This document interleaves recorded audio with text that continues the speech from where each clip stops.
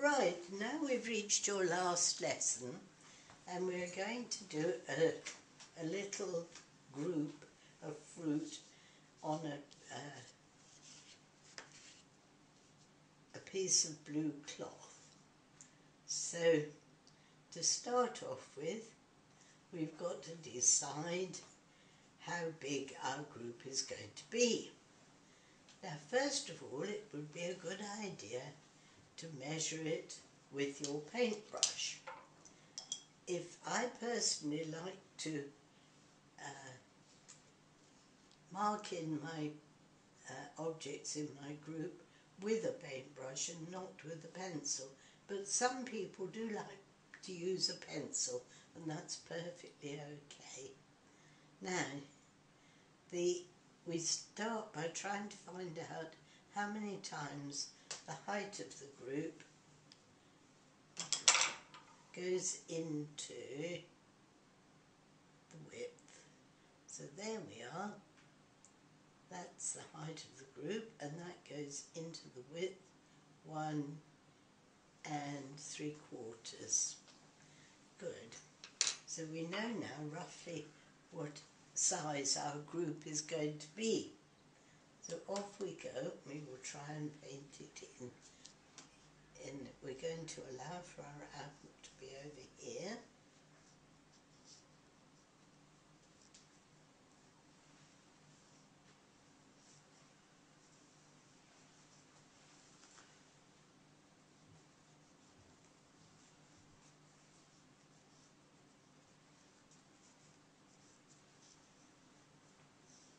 And here comes the banana.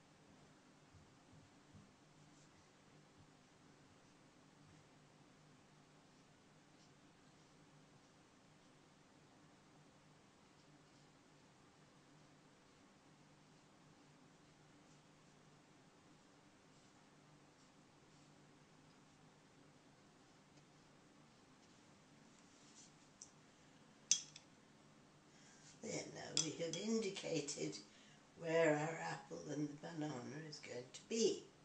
Now what would be the wisest thing to do would be to paint in the background first.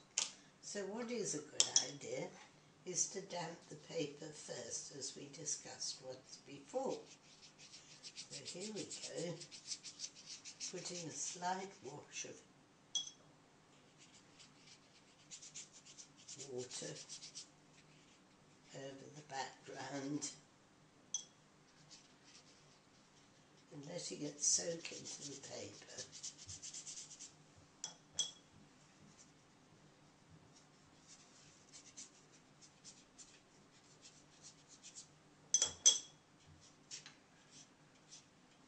Just plain water to over whichever area you would like it to go. Now,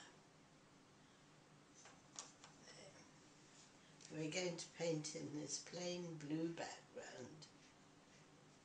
Rather a lovely colour against the colour of the fruit.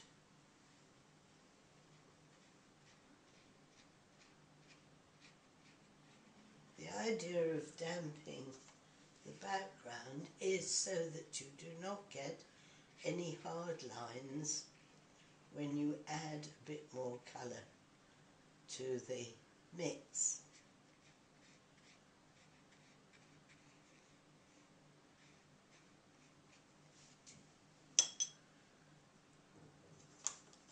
It's a good idea to mix as much colour as you could possibly want before you start, because if you have to add colour to the mix afterwards, you may find that it differs.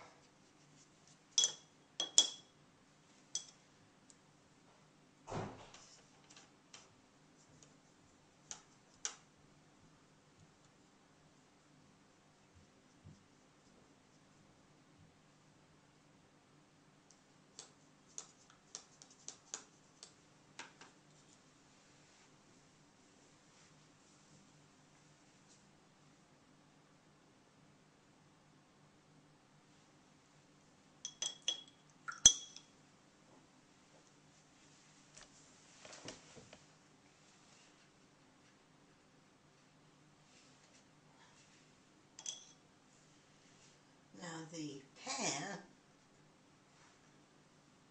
well, you'll have to allow this to dry before moving on to the next part of the draw painting. Now that your background has dried, you can start to put some colour onto the fruit. Now, the apple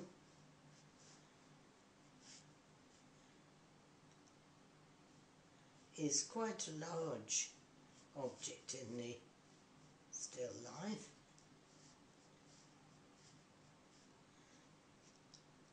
and the important thing about painting the apple is to remember that you have to leave the highlights where the light catches the apple.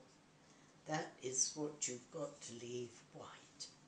But round this side you can actually see the pear reflected into the side of the apple.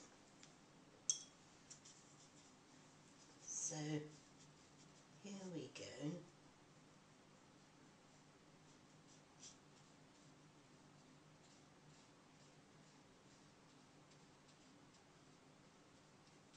We can put a very slight tinge of green into that's it. There we are.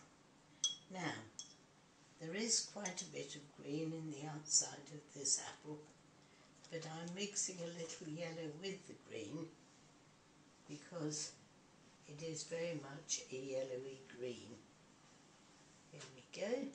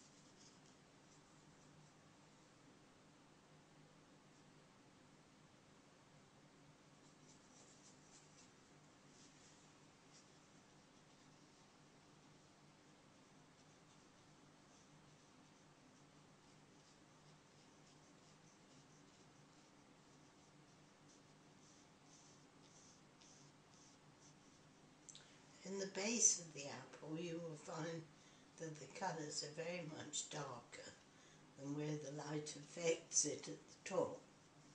However, there you are.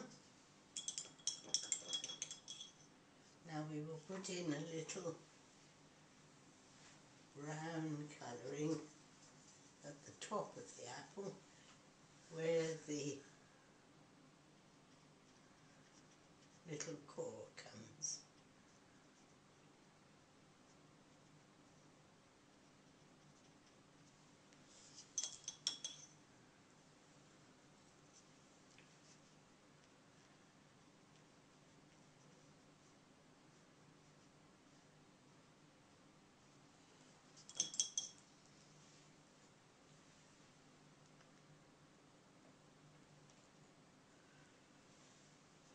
And a little dark brown streak to show where the stem is, or was rather.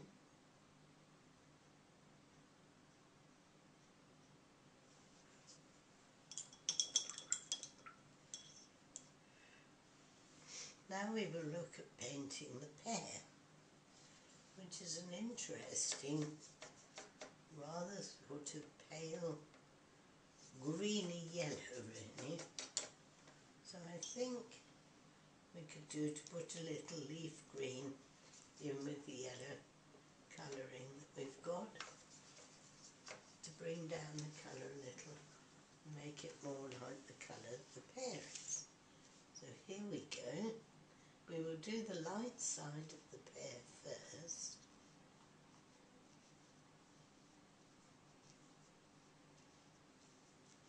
Where it catches the light, we will leave a highlight.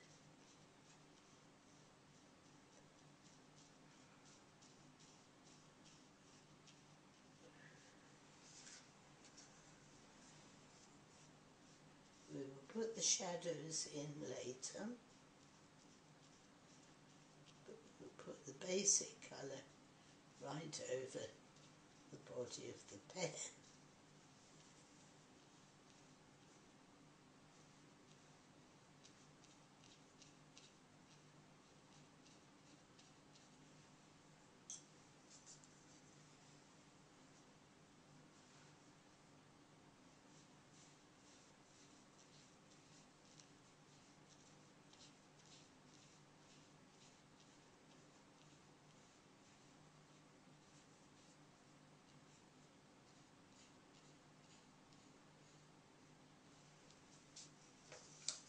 We will build up the shadows very much darker a little later on.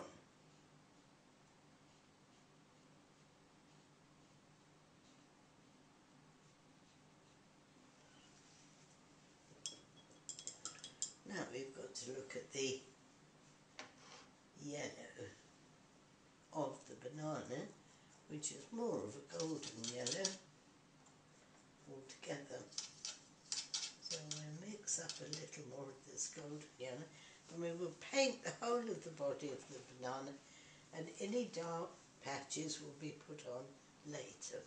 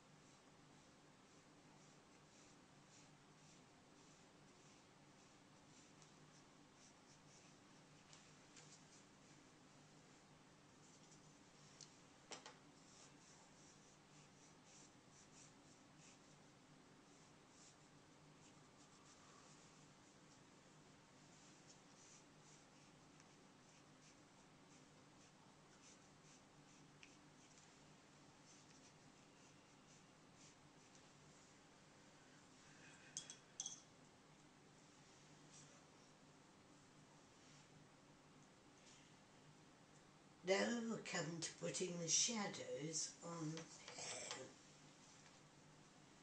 which are quite dark actually, the result of a winter afternoon, I think.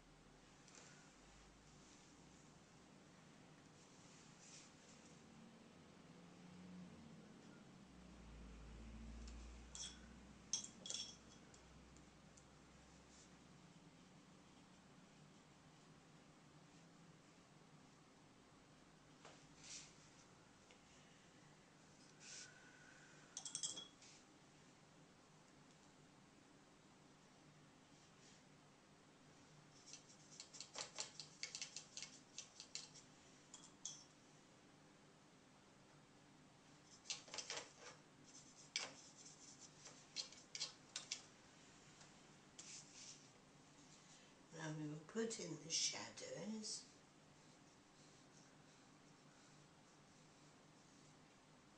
Because they are very dark.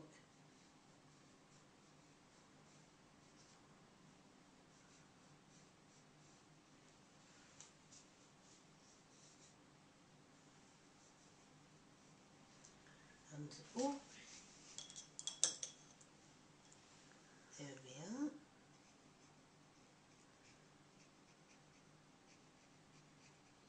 And just soften off the edges.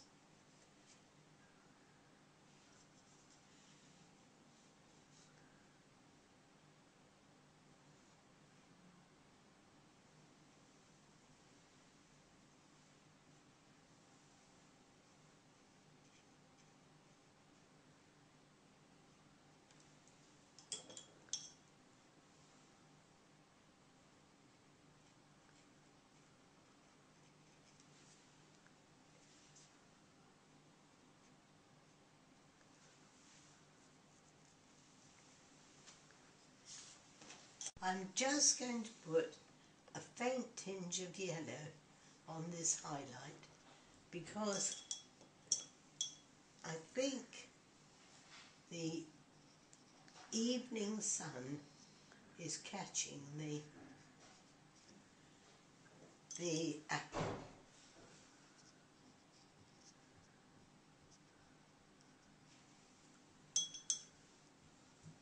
And while we don't want to take out the highlights, they do have to reflect the current weather.